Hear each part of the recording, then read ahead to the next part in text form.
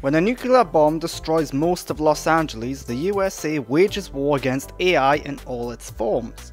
The AI beings flee to New Asia, where they are welcomed. John David Washington's undercover agent is sent to find the newest iteration of the AI and destroy it, before it can destroy everything else. The Creator is a fun, emotional, well-made science fiction film. The film is primarily shot on location around the world, giving it a grounded, real and believable look and feel.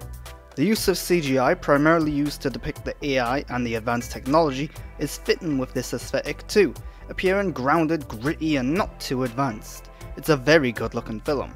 The main cast are also good, with John David Washington doing great work as a grieving husband who has lost more than most in the war against AI. He displays conflicting feelings throughout the film and bonds with an unlikely ally.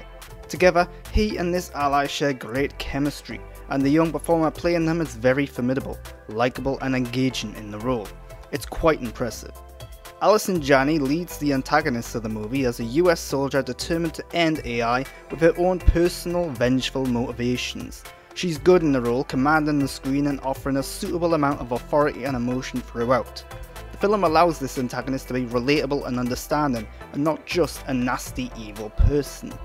The film falters in terms of its originality. Both the story and the characters are lacking in originality, relying heavily on science fiction tropes, cliché and concepts that have been explored dozens of times before.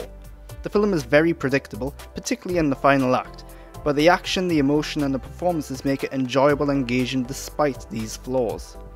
The Creator is an enjoyable, emotional science fiction film with great craftsmanship and performances on display.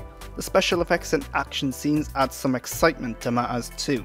It doesn't have a lot of new, unique ideas though, making it predictable, and it often mimics events and moments from other movies too.